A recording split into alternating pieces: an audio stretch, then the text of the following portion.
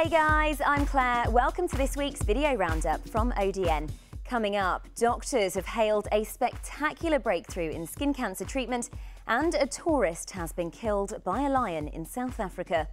But first, the former Liberal Democrat leader Charles Kennedy died suddenly at his home in Fort William on Monday.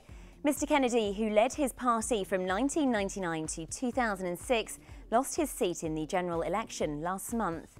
He took over from Paddy Ashdown in 1999 and went on to lead the party through its most successful period.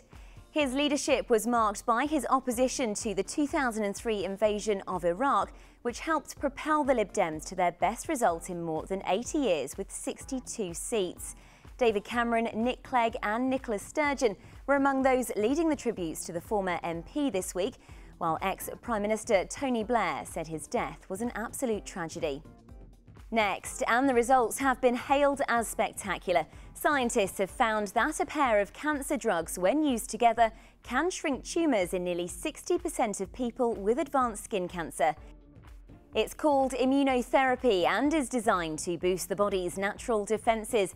Two separate clinical trials on different cancers have shown that the drugs that block the natural checkpoints of the immune system can trigger the destruction of tumour cells by using the body's own immune defences.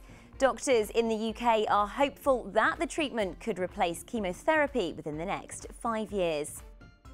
Finally, and a lioness has mauled a tourist to death in a game reserve in South Africa. The 22-year-old American woman was photographing the animal from the car with the window down when it attacked her through the window. Another man was also injured in the attack as he tried to help the victim and is being treated for injuries which are not thought to be life-threatening.